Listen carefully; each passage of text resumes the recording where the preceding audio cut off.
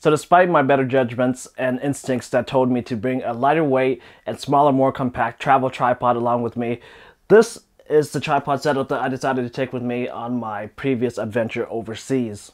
Don't get me wrong, this is an amazing setup and probably my favorite setup for getting video, but when you're traveling overseas, you're limited in space, you're walking miles and miles a day, this is cumbersome and it gets a little bit overwhelming.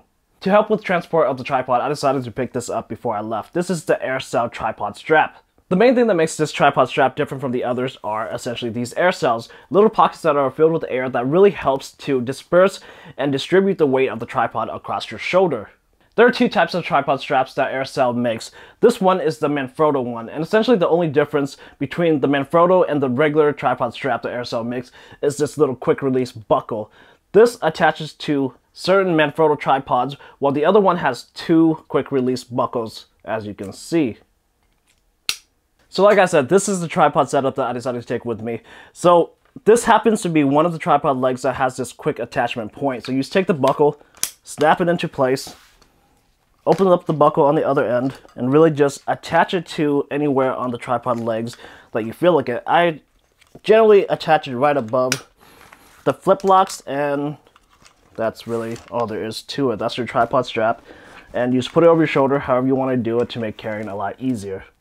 So this is generally how I would carry this tripod with the Aircell strap. As you can see, just over one shoulder, and the tripod hangs behind my back.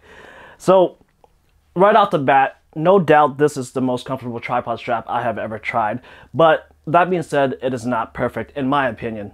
So if you get the Manfrotto specific strap, it always attaches to the top of your tripod. That means that your tripod head will always slant downwards.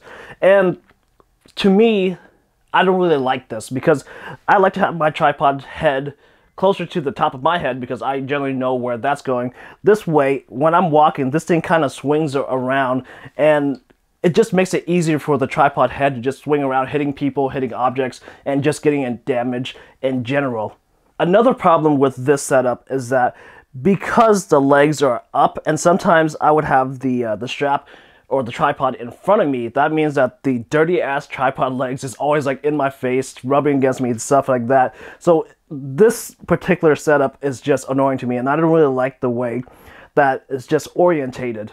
Now, if I were to go back, I would highly recommend, Manfrotto tripod user or not, to just get the tripod strap with the two buckles. That way you can really flip it around however you want, having the head up, head down, or just, like I said, really however you want. And just makes life a lot easier than just this Manfrotto specific quick release point.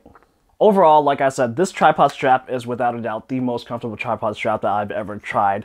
And I think it's worth a try, but like I said, I would just really recommend the model with the two buckles versus the Manfrotto specific model that I have right here.